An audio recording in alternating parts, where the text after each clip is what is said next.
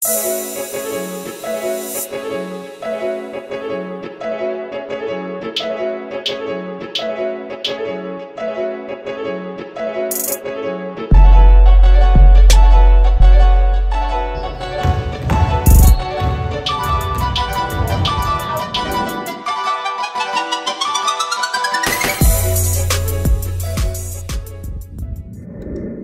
is going on YouTube? It is your main man, Maximilian, back at it, another hit video.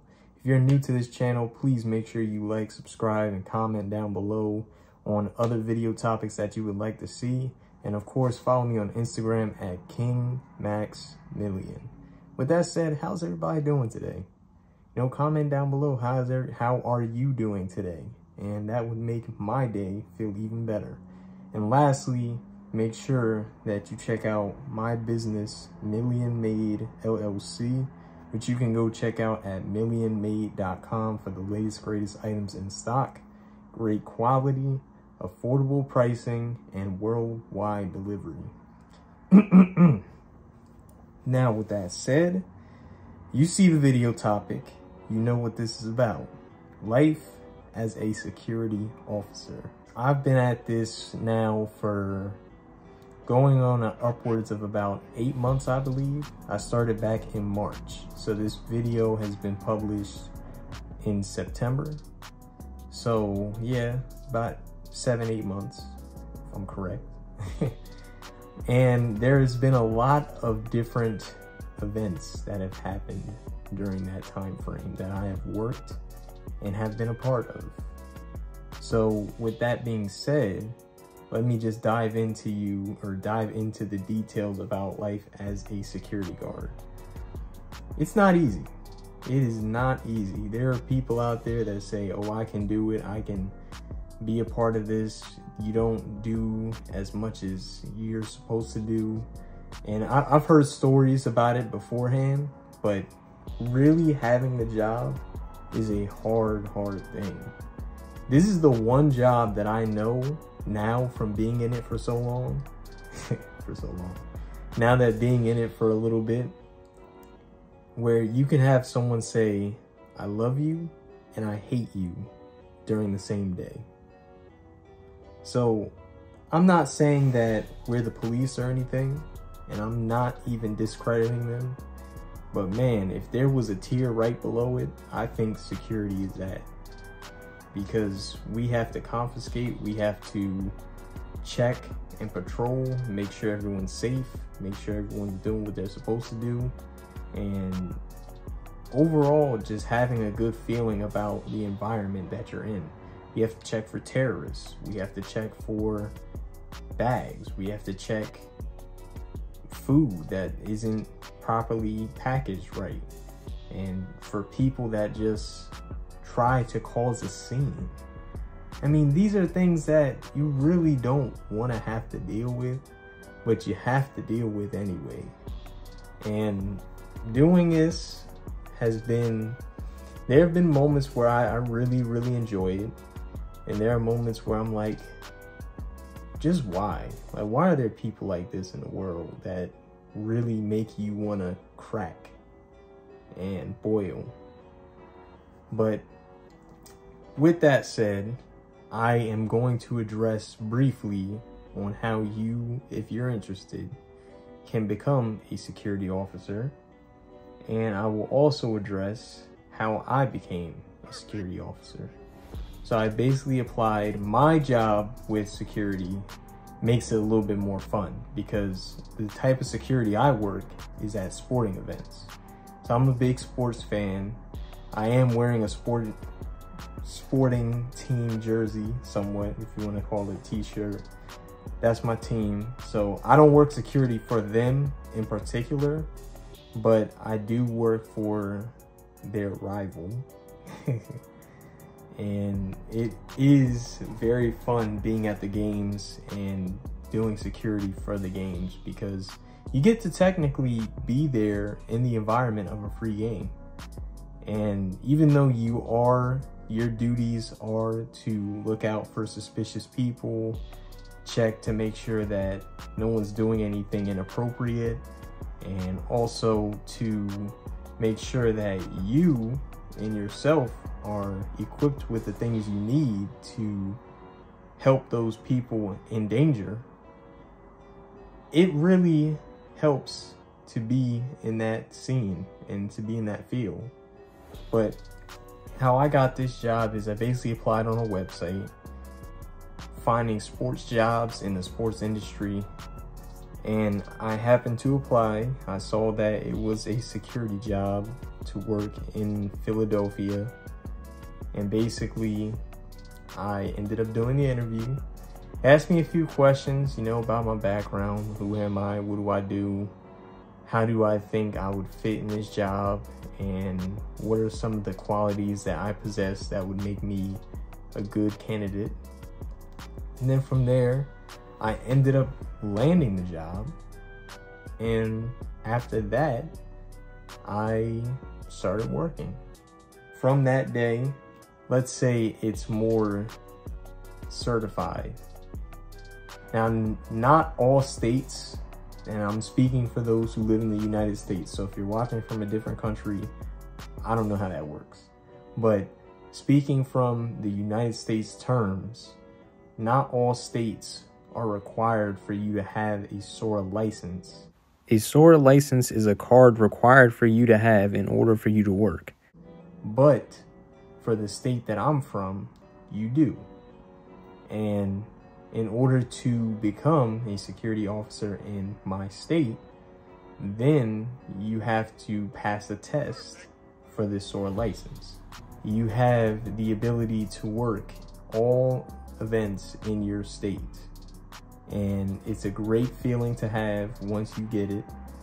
I felt great knowing when I first got it that once I passed that test, bam, it felt so good getting that SORA license, because I feel official, I feel certified, the group of security officers.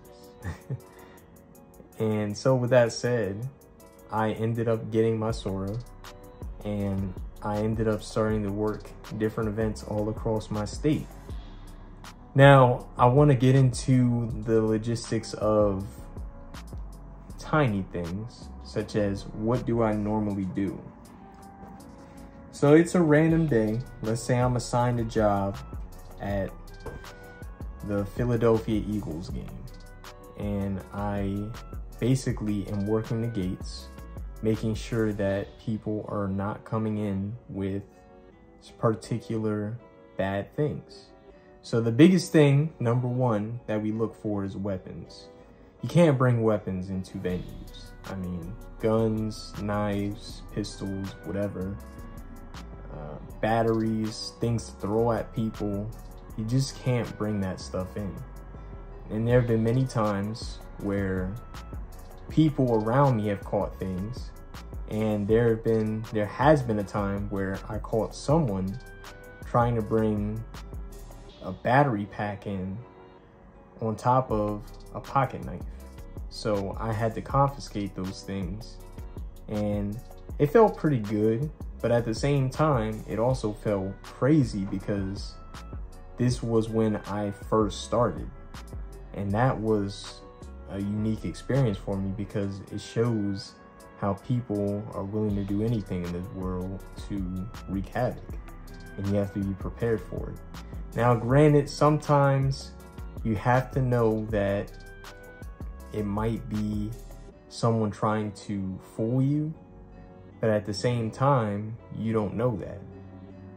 So I'm just saying with this, the biggest thing is, number one, we have to check for weapons. Number two, it's usually no outside food or drink when you go to these venues. Like, you just can't bring in outside food or drink because you might have something in the drink that is explosive. It might be a bomb placed in the drink. Just like, think how you're at an airport. If you're traveling, you can't bring any outside food or drink once you go to that section right before you enter onto the plane. You can't bring outside food or drink, no matter what it is, because you never know what someone could have placed in those items. It could be a bomb. It could be alcohol for all we know. It could be literally anything other than just the food.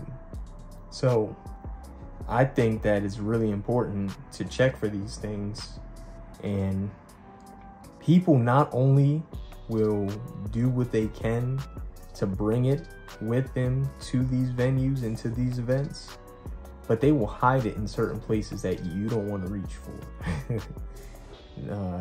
They've done it in their, they've done it in their pockets. They put it in their back pocket. They put it in their socks. They put it in their shoes. They put it in their places that I don't even want to mention. So it's just something that you need to know how extensive being a security officer can be, because people may overlook security as it's just, oh, they're just people that stand around and do nothing.